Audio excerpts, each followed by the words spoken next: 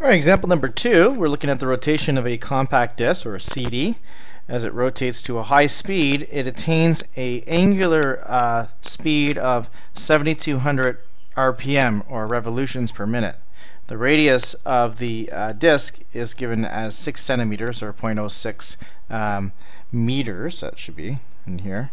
And we're asked to determine the angular velocity in radians per second. How much time would it be take place as it revolves through a 90-degree angle, which is a quarter of a revolution, and see if it started from rest and it took 4 seconds to attain this RPM, what would be the average angular acceleration during this period of time?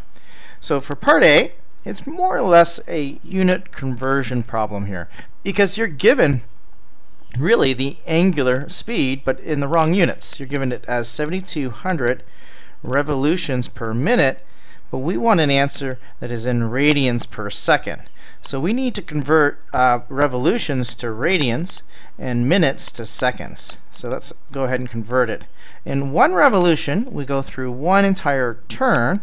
That's going to be 2 pi radians.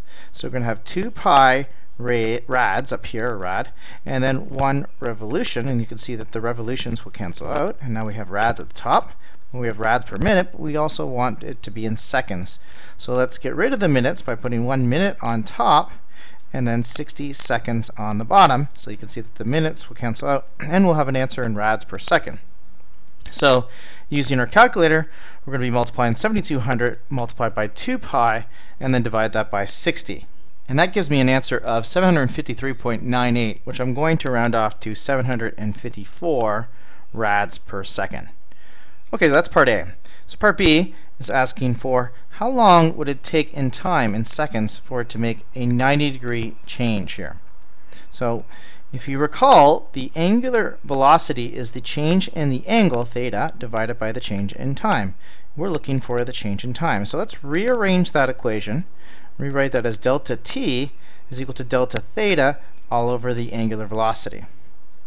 Now, it's really up to you if you want to go in minutes and use the revolutions per minute, or you could use the radians per second, or you could convert the radians per second to, say, degrees per second. It's really up to you.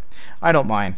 I'm going to look at this theta and just convert that into radians. So we have a 90-degree angle, and we want it to be radians because at the bottom here we're going to have 754 rads per second, and so at the top we really want radians. So we want to convert degrees to radians, and you know that there are pi rads, and pi rads are 1/2 revolution. We're going to have 180 degrees.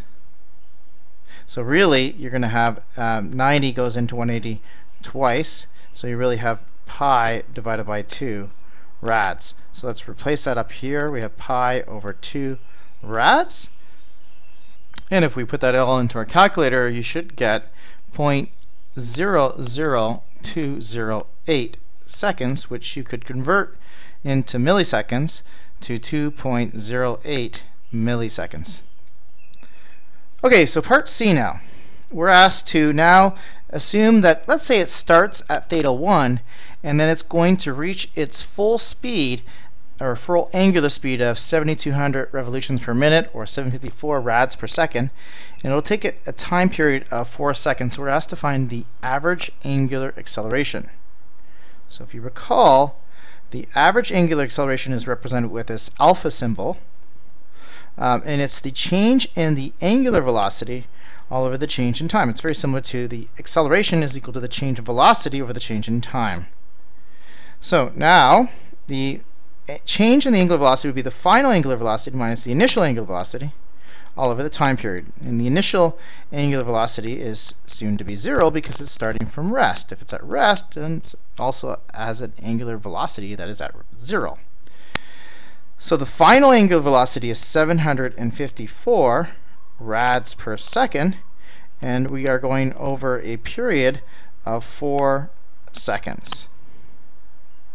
And punching that into your calculator, you're going to get 188.4955, so forth. So I'm just going to round that off to 189 rads per second squared.